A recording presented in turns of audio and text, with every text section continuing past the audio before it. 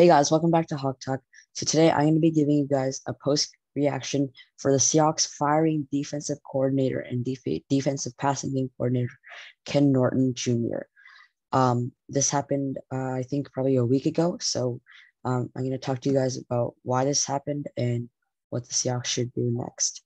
So yeah, as most of you guys know, the Seahawks have fired defensive coordinator Ken Norton Jr., um, as well as their defensive passing game coordinator. So I think mostly why this happened was um, because of, I think, the beginning part of this season and last season, most of last season, I would say, because as we have seen, the first half of the Seahawks year hasn't been too pretty defensively. This year it was the Steelers game, which they made a switch or something happened, and then since that on, they've been starting to play really well defensively, which was I think like man, I think that was like week 6 or 7, which is like I'm pretty much halfway into the season almost. So yeah, I think the reason for this fire was just because um they wanted to get defense off to a good start right away. And I think also it might have been that the schemes that Ken Norton was using just wasn't working out for the defensive guys and stuff like that. Because, I mean, I know this is probably contrary to a lot of people's opinions, but I actually don't think Ken Norton did half bad this year, especially. Like, if you look after the Steelers game, the defense has been the strong point of the Seahawks team. So I actually, for once, I don't agree with the Seahawks call necessarily. Um, Obviously, I understand why they did it, and I understand like what the reason behind it was. But I personally would have given it maybe one more year, and I would have seen if this continued, and if it did, then I would have done the same. But yeah, so I mean, what happened, I guess. But I think I think the Seahawks just wanted like a restart because the season.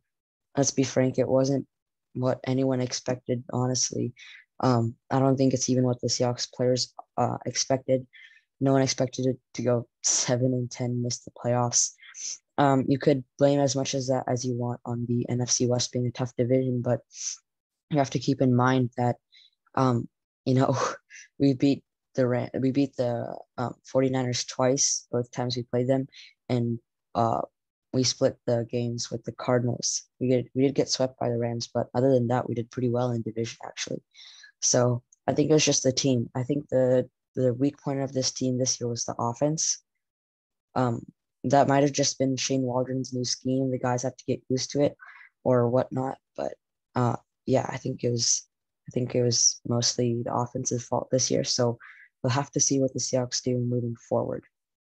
But so now I'm just gonna talk to you guys about what I think should happen next. So Ken Norton Jr. has been fired.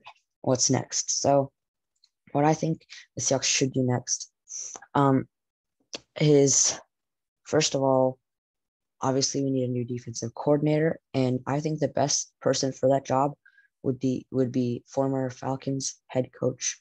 Um, I mean, sorry, I'm former Dolphins head coach, Brian Flores. So I know this is probably the most unlikely scenario to happen out of all the possible options for defensive coordinator for the Seahawks, but I think if the Seahawks can like make something happen, make a super good deal happen, I think this would be an absolute great pickup and a great deal with Brian Flores because let's be honest, in Miami, the only reason they won games was because of their defense. Their defense was very, very underrated, I would say. Uh, for what they had to work with, they did very well. I think Brian Flores, especially, is a defensive first head coach, which also is relatable to Pete Carroll because he wants the defense to go first and then offense, run the ball, don't turn the ball over. That's always been his thing. So this is unlikely because, like I said, Brian Flores has been getting head coach offers for a lot of different teams and a lot of GM, he's been getting a lot of better offers, I guess you could say, for him.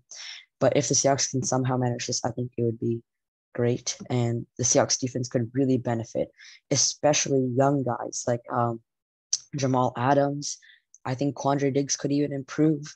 Um, Jordan Brooks, I think, could be Jordan Brooks and Daryl Taylor could be the two most improved defensive players because we know that they have talent and we know they have skill. So with a good coach, I think that is a very likely option. So that's just what I would do. I'm not sure if the Seahawks are going to do this, but because, like it's unlikely, but if it's possible, I do think this would be a great pickup.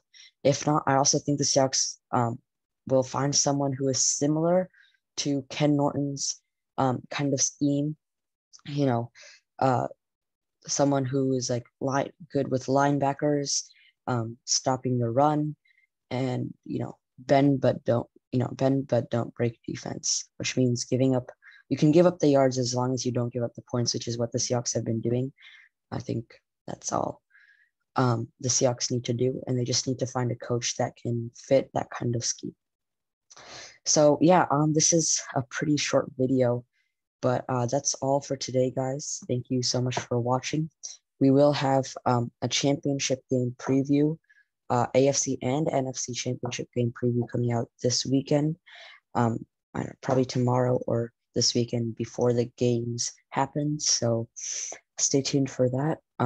Those videos will be with probably with a couple other guys as well, like Nikhil, Abi, and Santosh. So yeah, I'll see you guys in those videos. And for now, go Hawks, and see you guys next time.